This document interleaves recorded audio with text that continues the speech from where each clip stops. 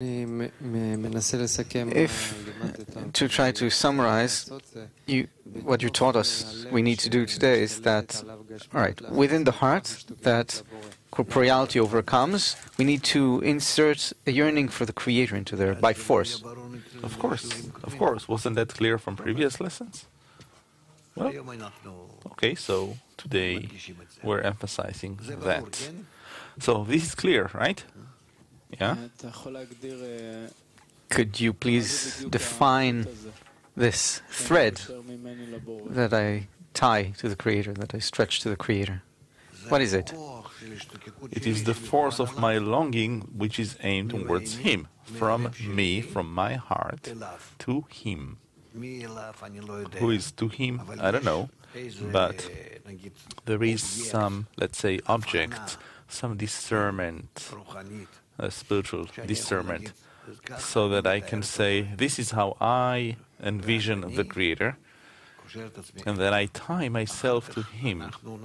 Later on, we will start to think, what does it mean to Him? Whom am I tying with? It's the force of the good who does good. I can truly tie myself with Him.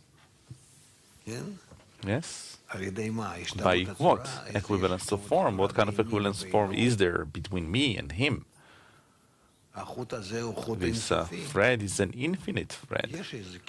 Well, there is some connection, but it's a connection that He created, He built it to me. And that I seemingly connect with Him, but I don't connect with Him.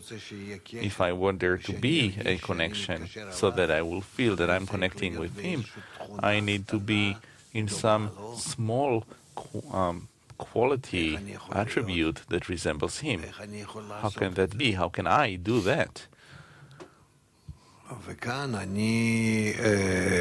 And here, I need to realize that I have to focus all of my forces on the connection with the ten. And as much as I, through the ten,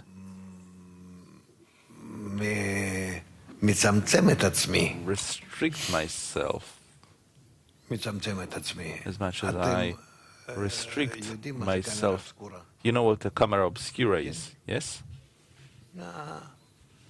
Photographic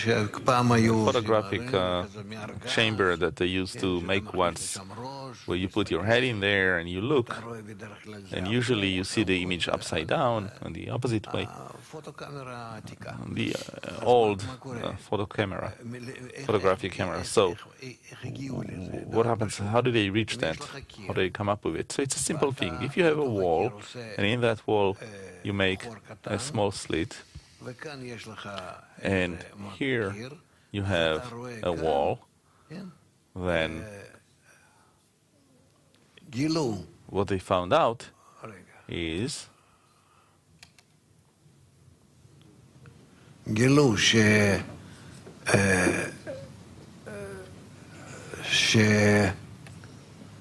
they discovered that if you have a wall here and a small slit, then through this wall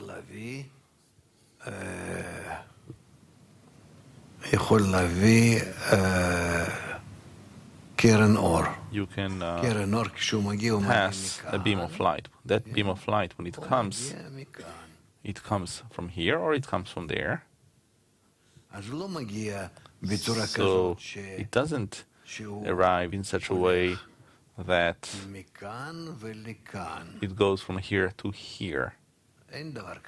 There is no such thing, because that ray of light is straight. So it reaches in the opposite way. So what you see here, what you see here, you will see it in the upside down manner.